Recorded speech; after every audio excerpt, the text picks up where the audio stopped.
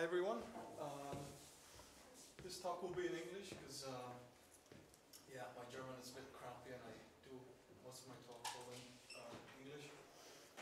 My name is Michele. I work for RHEL in the support organization, and today we'll talk a bit about Performance Copilot with the goal of this presentation being that you will walk out of this room knowing a bit what it is, what it does, what it's useful for, what use cases it makes sense to use and where it's less suitable. So we'll talk a bit about the architecture, about how to install it, and some usage patterns and some components of the framework that you might find useful. Okay. Who of you has ever heard of Performance Copilot? One guy. You get a beer after the talk, obviously. Excellent thing. It's a well-kept secret. So it's a very old project. It started at SGI, Silicon Graphics, about 20 years ago. It started on IRIX. The reason for this project to be started was that there weren't tools to monitor the big IRIX machines, the Altix boxes that Silicon Graphics was producing at the time. That's how it started. So what is Performance Copilot in a few words? It's not a single tool that does monitoring collection or that does a specific job. It's more to be seen as a framework and a bunch of tools that do this job. So it has to be seen as a fairly complete framework for analysis. It can do collection, it can do monitoring, and you can use it to analyze a system performance. It has a distributed architecture, so from the start it's fully distributed, so you have client-server relationship between the main components. It provides full API to do just about everything, to query metrics, to store metrics. These are the main languages supported now. You can analyze historical data with this API, also fetch it. It's very simple to extend and quite flexible in that. You can extend it in C, in Python, and Perl. These three main languages today are the ones that can be used to work with this framework. So, no one's, or very few of you have heard of it. The next question you will have, who the heck uses this anyway? So it's actually used at a bunch of companies. These are the ones that gave us permission to go public with their usage. So Netflix is probably the biggest user. Acronix is a big IT shop in Australia. The University of Buffalo uses it for their HPC clusters. The XFS developers, the file system, not the X Windows font system, use it for their performance.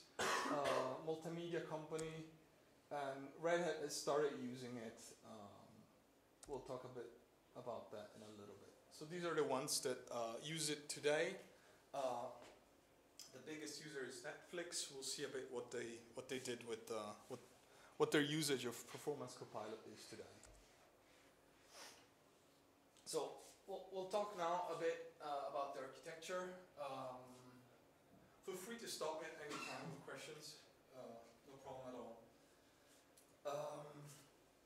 So what components are at play with Performance Copilot? So this is the main daemon that does the collection of the data. It does not only do collection. It's basically service that you will see on a system that uses Performance Copilot.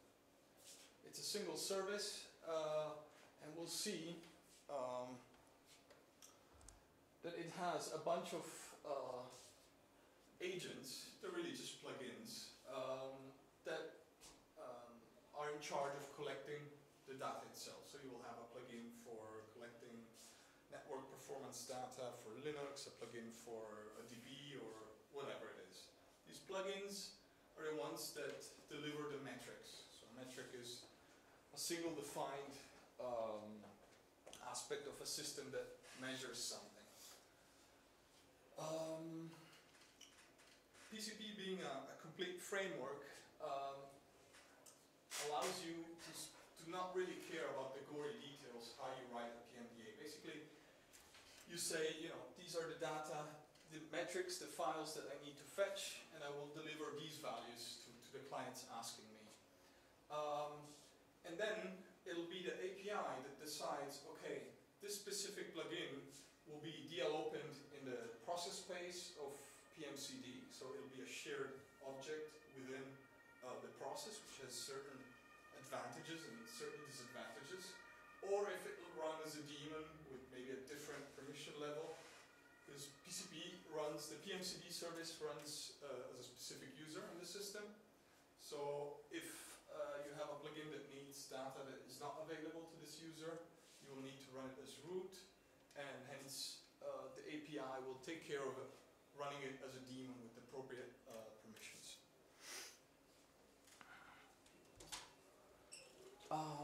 The other concept that comes to play with Performance Copilot is the performance metrics namespace, which is it's just a namespace of the metrics. So we'll have a network. It's just a tree where the leaves are the metrics. So we'll have a network namespace. We will have UDP, TCP, whatever protocol you have, and the leaves of this tree will be the metric itself. So network dot interface dot incoming packets will have a value of 0, 1, whatever the system has. We'll see a few examples. Then with those three you have clients. Clients are just applications that use the API, the libraries that are provided by the protocol, by Performance Copilot, the framework, that speak to PMCD or directly work on files and do stuff. So they query for metrics, they ask what's the CPU usage of the system, what's the network interface usage, and so on. There are a bunch of clients that already shipped within Performance Copilot. We'll see a couple of those, what they do, what they can do. So this is in one single image is the architecture of a typical Performance Copilot system. So you have the main service, PMCD, which runs on a specific system. And on the right side, and you'll notice the dotted line represents, it could be a network. The clients can be remote. You can speak to the daemon over the network or on the local host for a Unix socket as well. You have a bunch of applications on the right. They typically use one of the different interfaces that are provided, or APIs that are provided by the framework. So you have PMVal is just a CLI tool that you can use to query values, specific metrics, and it will just simply print them on screen. Not rocket science. PMChart is a GUI that will graph the certain set of metrics that you asked. We'll show it in a little bit. And on the left side, you have these PMDAs, which are just really plugins. We can call them plugins as well, that collect data on behalf of the client. client asks the main service, which can be local or remote, for a specific metric. A PMCD knows which PMDA is in charge of specific metrics, and they get returned back to the client asking. So one important application, one client that is shipped as part of Performance Copilot is PM Logger. So PM Logger is a service which fetches metrics and stores them in files. Okay, so you can later on look at historic data and see how it behaved, and you can go back in time and do some analysis of the data. So most tools shipped by Performance Copilot can work on live data, so by querying PMCD directly, or they can just be told to work on an archive, and you can do some thinking about what happened, how your system behaved back in time.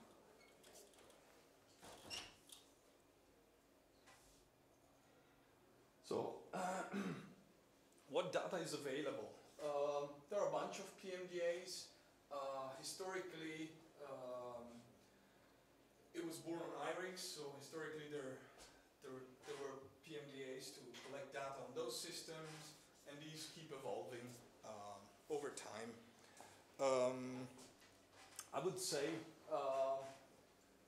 we're not there yet in terms of number of PMDAs compared to other projects. For example, CollectD has, you mentioned 120 in the talk before. We're definitely not in that range yet. It's one of the points we're working on. But we do cover, let's say, a good amount of existing stuff that is used today on your average systems. Also, it's very flexible. First of all, writing a PMDA is completely trivial. You can do it in Python in 20 lines, and you fetch data, or in Perl. And you also have the possibility to use JSON. There's specific JSON PMDA which will just fetch JSON data and create metrics out of that. So it's really simple to install and to manage. So yeah, install PCP, same on RHEL, Fedora, and on Debian. The star on Debian is because I'm not sure on which release PCP made it in. I don't think it's in Wheezy, but I think it's in the next one. It's definitely on Unstable. I don't remember which version, that's something like that. Then if you want a web interface, then you will have to install WebJS on Fedora. I don't think it's packaged yet for Debian. Whereas if you want a web API, so you want the metrics exported by Performance Copilot in some JSON format, to query them over the network, you just install a web API. Once you install them, really that's all you have to do in most cases. So basically you enable the service if you're on a system B system, otherwise you'll use sysv script or whatever is available. The service you care about is PMCD, but if you want historical data, which typically is the use case, you will also start PM Logger.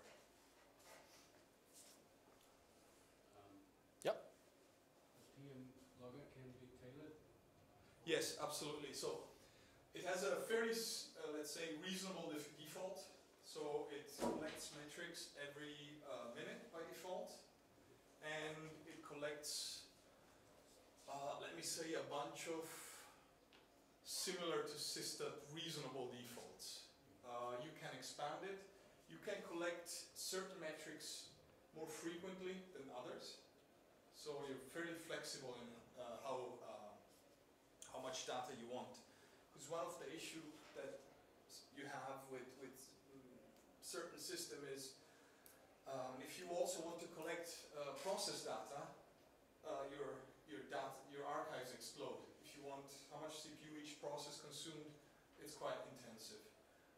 With PM Logger, you can, with a specific PMDA, you can say, I want this data, and for the processes named Java, I want more, because if they explode in some metrics, I want to know.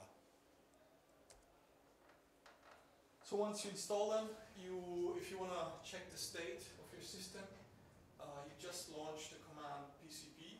That will tell you if everything is running properly and what PMDAs are active for your system.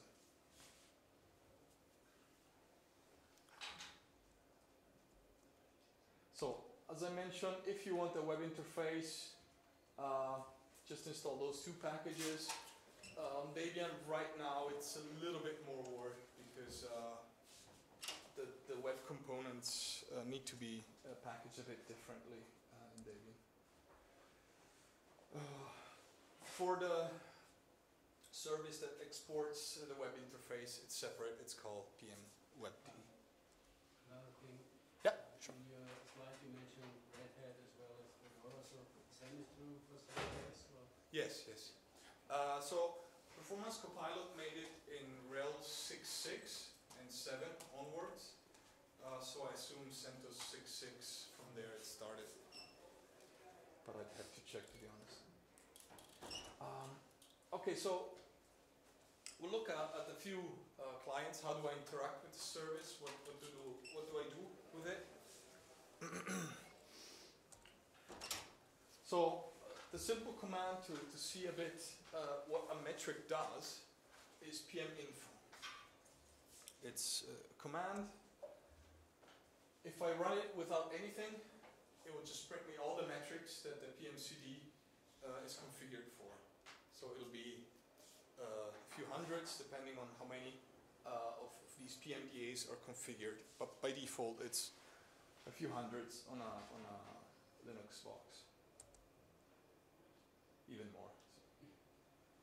So on my box it was 1,600 collected. So let's say I want to know a bit, because one of the I would say strengths of Performance Copilot is to, for each metric, there's an exact definition of what unit it is in. So what is it measuring? There is a one-line description, and then there should be also a more extended description. What does this metric do? And this is a thing that I like about Performance Copilot, because very often in some monitoring systems,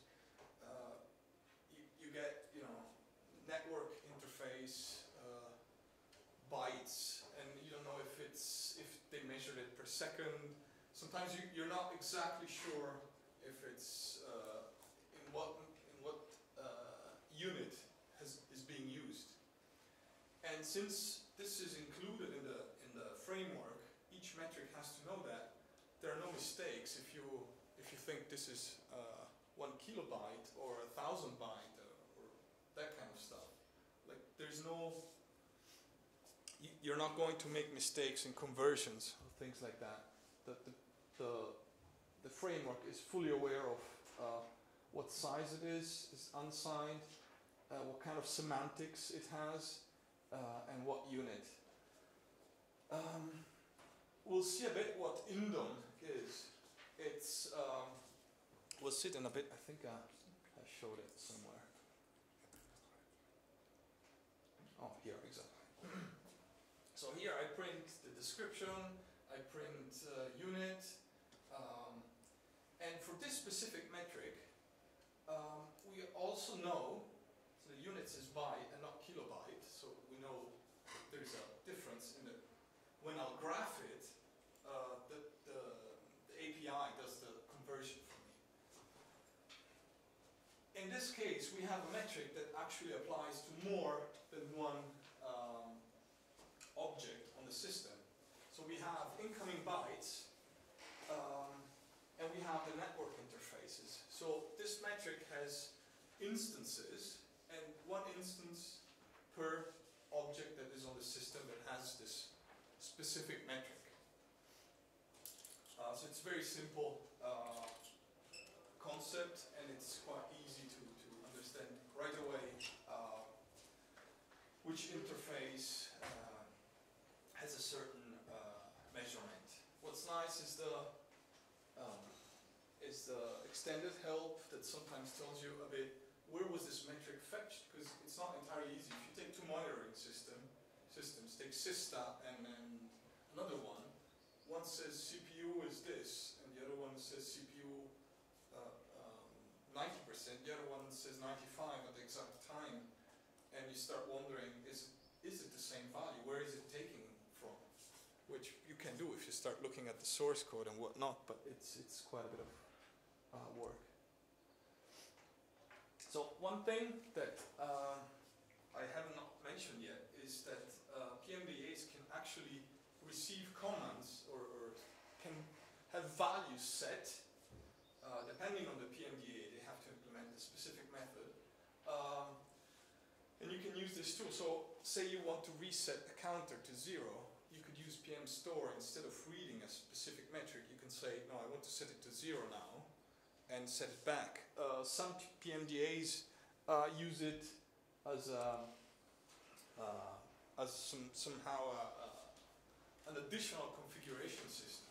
So maybe they have a configuration file where you can say, I want to log all the Java processes, and then you want to online without any restart whatsoever, you want to change that. You can use PM store, and you launch a command like that, and basically you set a key value into a PMDA which will act upon it. PMVal is another CLI, just another command. It does the exact same thing as PMInfo, except it prints the value over time, one or more, and you can have a bit of a look onto one or more metrics of a system. There is a Qt GUI based on the Qt libraries that can show you a bit what's going on in the system. We're going to work. A friend of mine told me this is a distinct David Hasselhoff look. It's from the 80s, so we'll make it a bit shinier in the future. It can work on live systems and on archives, so you can replay a specific workload.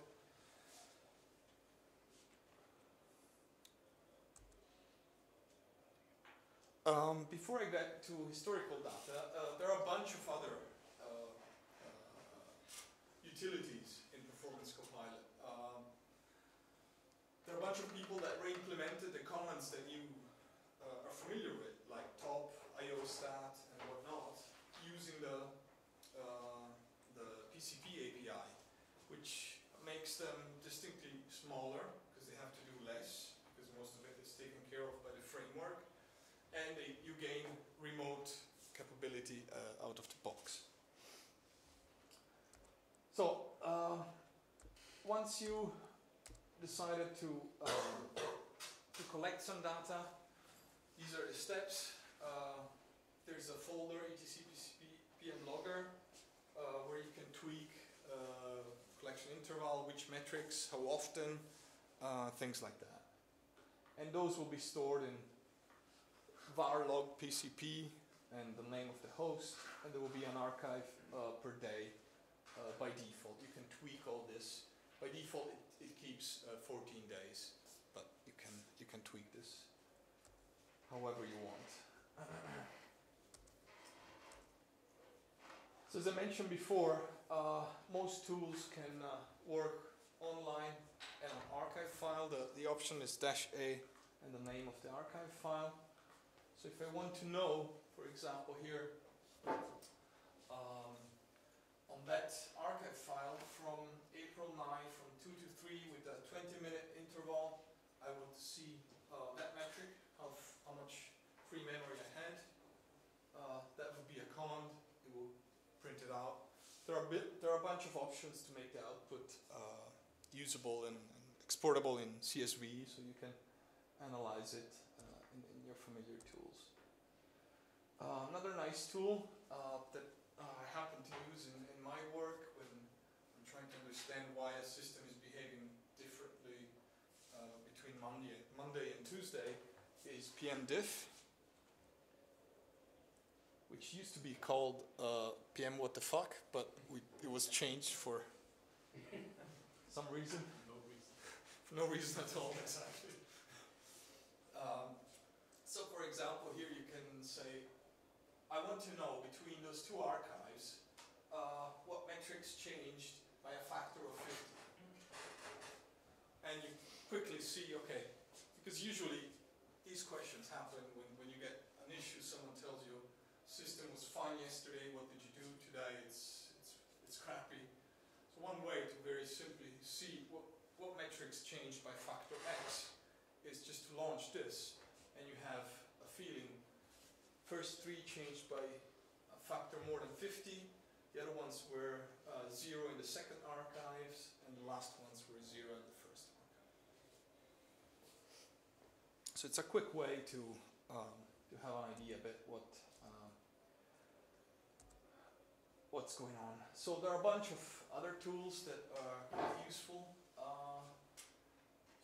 PM log extract if you want to merge archives or extract specific data sets with a bigger interval. You want to do a bit of oversampling. If you want to split archives and so on, you can use this one. PM log summary gives you a nice overview of an archive. So it tells you, you can give it a few metrics. It tells you the average, max, minimum, standard deviation, and so on. There are a bunch of utilities to convert formats. So mainly to import to PCP, but we also manage to export to some to graphite if you want. So we can import from IOStat output, RTG, Collectl, SAR, and Ganglia so far. I think RD2 as well. Then you also have PCP to PDF. You just throw it in an archive. It gives you a nice PDF with all the graphs for each metric. So that you can also in this PDF you can mark specific times. So if someone tells you at 12 we had issues, you just generate the report and mark 12 o'clock, and it will put a nice dot on every graph. You can sort of start visualizing what's going on and maybe brainstorm what's happened to the system. There's another, that's not yet upstream, but will be very soon. You can take an archive and import it in who's familiar with Python and pandas? I'll spend a one-liner. Pandas is basically a very popular module in the Python world to analyze financial data, and it makes it very simple to analyze your archives in great detail. So basically, you just download that little module; it'll be upstream. And you write 10 lines, and your archive is a big panda. It's just a matrix with all the metrics and the values over time. It's nothing. It's like a data mining cube or something. It's not a cube. Yeah, it's a cube, but in memory, like not super high fancy. But yeah, it's a big cube, and the nice thing about pandas is that you can use all their features. So you can correlate those columns to me, and it tells you the correlation between the columns. So if you have a correlation of 1 on a network, on networked interfaces, you'll know that one is on top of the other, or very much connected. So the connection between my outgoing physical and PPP0 will be very close to 1, and you can do a lot of that work with this very easily. Another service that's shipped with Performance Copilot is this slightly spooky name. It's basically just a service where it has a language. You tell it, do this when these metrics behave in a certain way, and it will do something. So it's an engine. You give it rules, and then it can automate things. So, and it works live or in archives. It's very simple. It's shipped as part of PCP. You can just say, okay, measure every second. If too many packets per second exceed 10, execute this. It can become very complex. It's a full language. You can say if the disk I/O, take 4 disk I/Os. If the average of those is above 10, XYZ, whatever, then you can do an action. You can do this both live and on archives. So you can decide, you can use this to take specific actions in case of different metric situations. It's quite complex in the sense that it's very powerful. I won't spend too much time with it. So Performance Copilot, we're sort of working more from the bottom, and we're building the low-level features first, and then hopefully we'll go up the stack more. One more low-level feature that has been worked on lately is metrics for containers. So is a container going fast, slow? What kind of performance usage is a container doing? The nice thing that it's not using, you don't need to install anything in the container. You simply tell it the name, and then you can know the name. There's a PMDA that will export those metrics, container name and state running, so you can see which one is running, which not. And then you can inspect a container, network interfaces it has, what values, and so on. So basically the takeaway here is that container support is included and requires no installation within the container.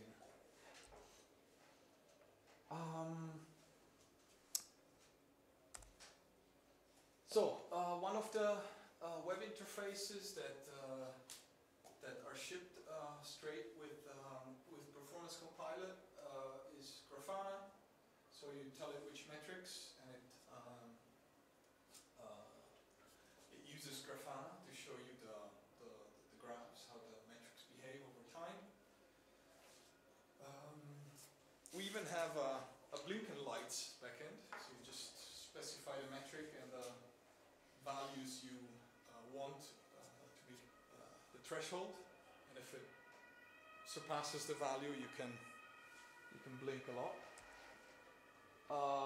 We export a JSON interface, so it's quite simple to fetch the performance data on embedded systems. You don't need to port the whole PCP framework for your Arduino. That'll be hard. So this is the crappy latency I get in Italy. So this is a project that's been announced quite recently. It's by Netflix. It's this web interface they use at Netflix to inspect performance issues. Basically, they build this environment where they just give engineering or sysadmins, they give them this tool to hop on a box or an archive or historical data and look at issues. That's how it looks like. It's a dashboard, and it uses, on the low level, it uses Performance Copilot. So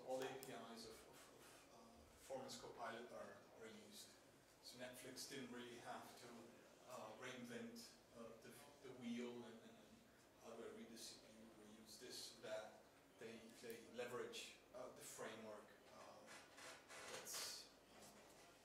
that's made available by PCP.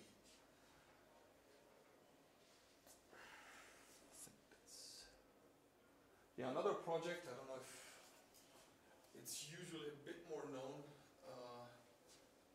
by those that have started using Linux. This is a project that aims to make sysadmin tasks a bit easier so that you don't have to know all too much to do the basic stuff, configure a disk and so on.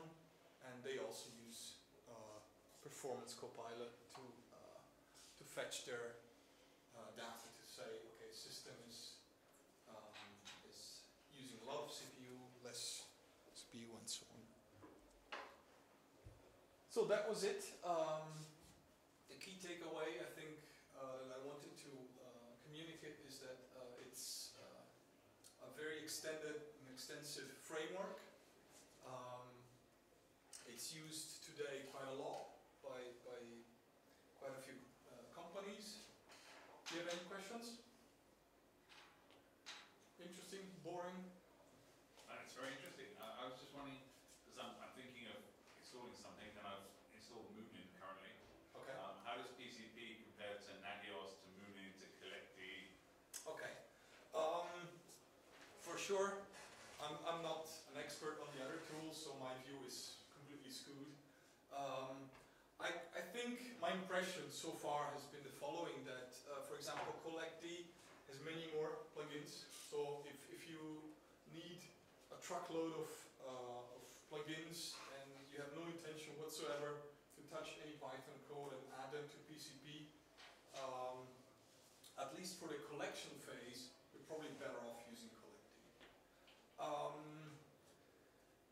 Nagios, I think, does a different job, as Sebastian very well explained this morning.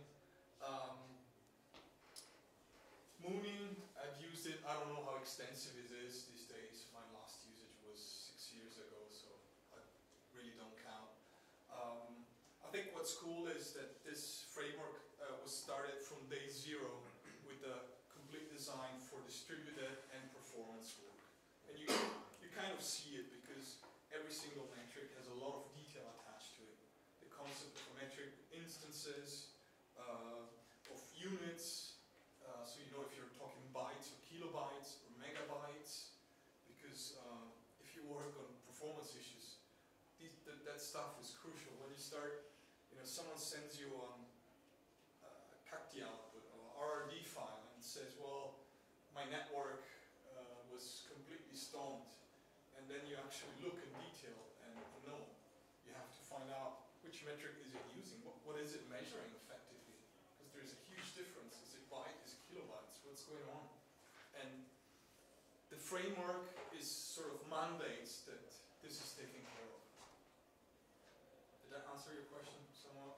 Yeah. I didn't tell you which one to use. A little, because I'm still a bit unclear as to why Nagios is different. Well, Nagios is, I would say Nagios is a monitoring in the sense that it's a monitoring system in the sense that it was born to run checks on certain intervals and do something according to the results of these checks. And I think later on they sort of latched some, let's add Nagios, what's called for PNP or PNP for Nagios. Yeah, PNP for Nagios. Let's also add performance because, as he said this morning, it's kind of dumb to ask him, are you okay? Yeah. And then, so if he's not okay, what do I do? How about you tell me your state, and then I'll decide. So it is one of the major aspects that Nagios has, and that is missing here, and also in tools like Moonin and Collecti, etc., is that The logic on top. monitoring is not only about alerting, but also about actually handling alerts. So, for example, you want to handle escalations, and you want to say, okay, if I was alerted like 5 minutes ago, I don't want to get another alert just now because it's still like in alerting state. So all this logic is unavailable in like real monitoring systems, but missing from like the traditional performance collector tools. Okay, thank you.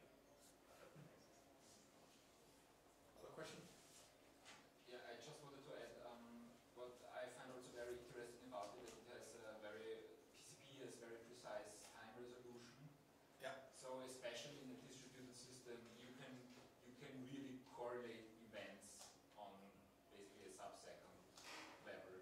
Yes, So this is something the resolution we have is get time of day, so whatever the lowest the operating system has.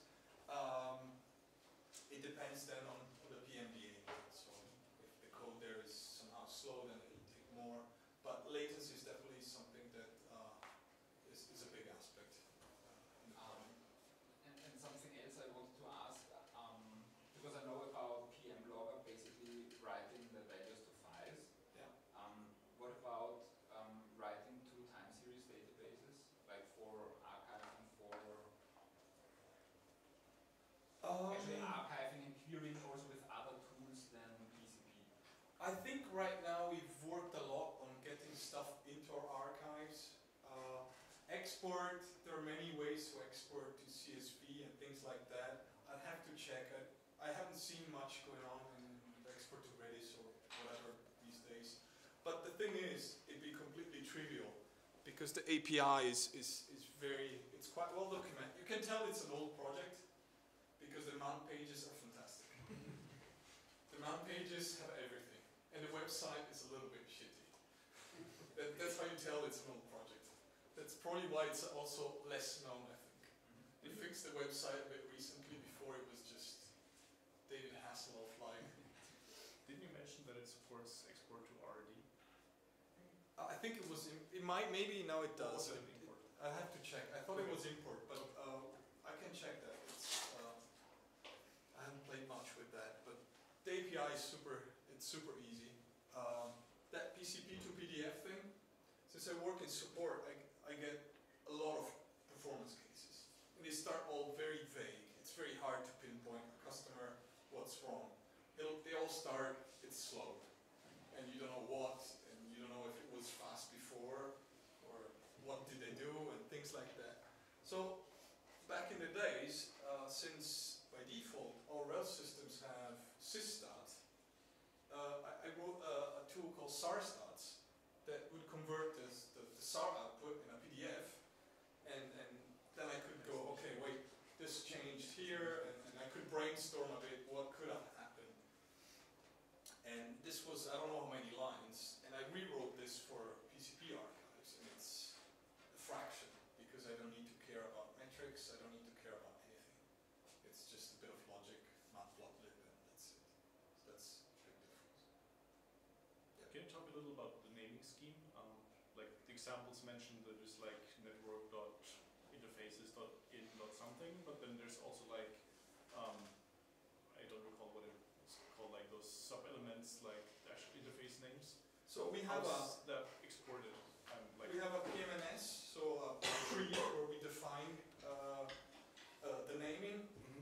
Basically, right now, if you are an external PMDA, you can do whatever you want, as long as you don't clash with the existing one. We encourage everyone though to contribute, and we try to keep a single tree. Let's say it's reasonable now, in the sense that interface counters are under network IP. Okay. Are you aware of metrics 2.0? It's like No, not many. a project trying to document how to specify naming of metrics, and the basic idea is that They're the same with key all value systems. pairs to identify what the metric is and where it comes from. Okay. So you have like out of your head an idea of how to map your current naming scheme to like a list of key value pairs? I'd have to check more in detail how the system looks like. So metrics 2.0 is like just a document explaining how the naming should look like. Okay. But if you like had to translate what you currently have into like a list of key value pairs, do you have like spontaneously an idea of how you would do that? Well, what should be in the value? The key, okay, is the metric name. What do you mean? Is this another standardized name that you're... No, I don't think it's standardized. So I guess the question is, what are the meanings of your name elements that you currently have? Like for example, I guess network dot something all relates to the PMDA. Oh no, not necessarily. Not necessary. So the name is not, it usually is, but it doesn't have to be. Okay. So you can create PMBA foo and export metric network dot whatever. So you're fully flexible in that. Is your concern that someone writes a PMBA and overwrites the ones you created? No, so I'm just trying Or to you think wonder- around how to like export the data you have into a different system or import stuff from a different system to Okay. and Well, then- of course then we'd have to do some name translation, and that means we have to put some meaning into like elements of your name. Yeah. Like for example, in Colleague D, there's like usually a 5 tuple that like describes the plugin name, the plugin instance, a host name, and a type name, and a type instance. And for example, a plugin instance for the network plugin, the instance would be the name of the actual network device. And then you like have a type that says, okay, this is bytes transferred, and then you have a type instant that says if it's like received traffic or sent traffic. So And yeah. so there's like a very strict naming scheme, and like each element of the name has a very specific meaning. You can fetch from an archive. You can fetch all the metadata attached to a metric. If then you want to convert it to another system, we'd have to see if the end metric is 1-to-1, if it would need some changes, some conversions. I would say so from a gut feeling it's doable. Thank you. Thank you. But maybe we can chat a bit. Yeah, that makes sense. I owe you a beer anyway, don't I?